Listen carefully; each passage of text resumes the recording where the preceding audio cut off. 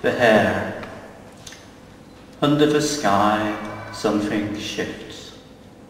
A scoop of mud lifts, hops, becomes a scoop of mud again. His ears are too long for this flattening game, and he knows it. He is the space between the flat earth and the flat sky. He must box the clouds to keep it open. Before him there was nothing. After him there will be nothing again. Pure time. My awkward running youth.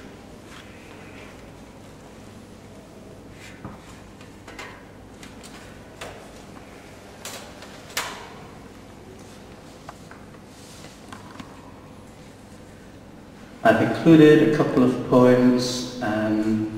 One of the themes that quietly seems to run through is a sense of, I suppose, religious experience in some form. And more it seems to be more paring back to a form of listening, a form of being really able to listen. So it's two short poems. The first is called The Ear Shell. What is the sea but me really listening?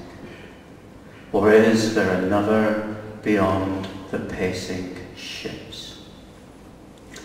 Flying fish off the starboard bow, little iron slivers of sea, or the boat wakes widening absence. Storm waves days ahead of the mother event. Island atoll crusting over the dead remains of its first hard fort. Inside its harbour mouth, the breakwater skull laps against itself.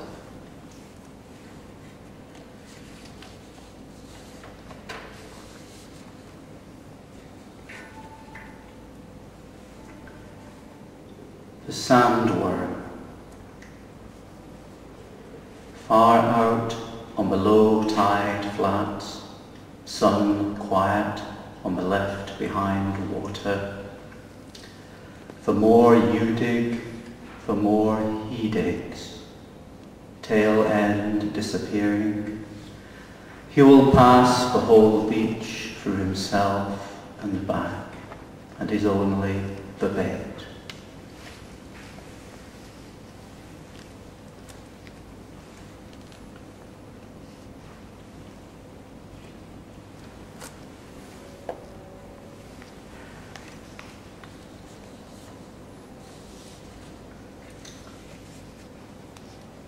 This next piece is rather unusual. It was written very quickly, as many of my poems are, in one sitting. But it's actually just a section of prose, written in one paragraph. Some people may call it a prose poem. It's called The Island. I dream of crossing a wide ocean by yacht. It is a small yacht. There is only myself. Weeks of nothing, then land sign ahead. What attraction for water bluer, seaweed, gannets, small owl on the mast. There is a cap of cloud building, and I circumnavigate it warily. The island is surrounded by reefs, but an entrance is marked by white doves sitting on the water. Only passable at high tide, I sail between the white doves into a calm blue lagoon. It appears idyllic, and I make ready to drop anchor. Squinting through binoculars, I see there is a welcoming committee on a jetty. They are smiling and holding their arms out, but all the eyes are turned away. One blinks back a tear, and I see he is afraid I've noticed.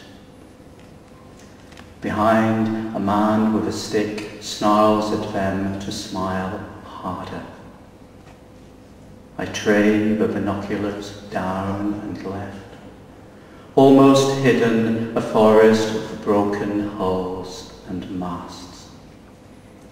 I have heard of this place. This is the island of the old god.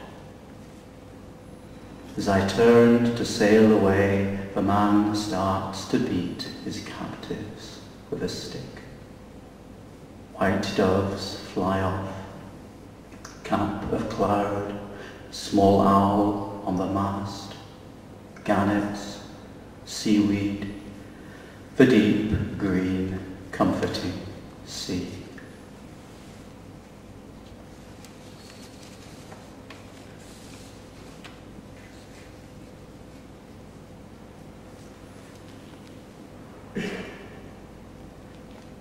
This next poem, short poem, is a poem of mourning written after my dear Uncle Henry died.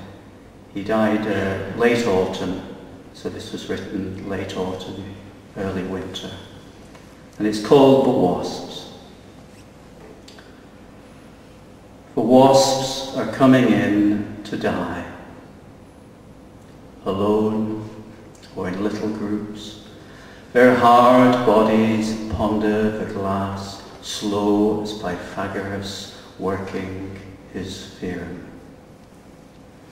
Each waist a drawn snare, for I know I will find you, curled in some corner, pit burial of a sink, perfect comma to punctuate my mourning.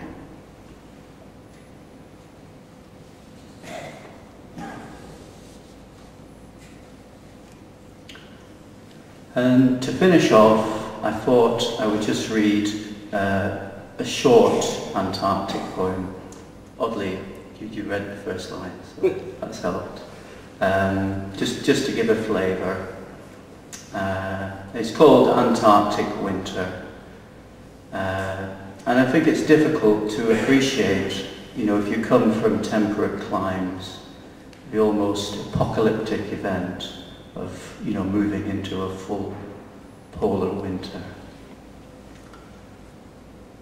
Each morning's bruised rim is painful to touch. Sky-stretched evenings colour beautifully to blood.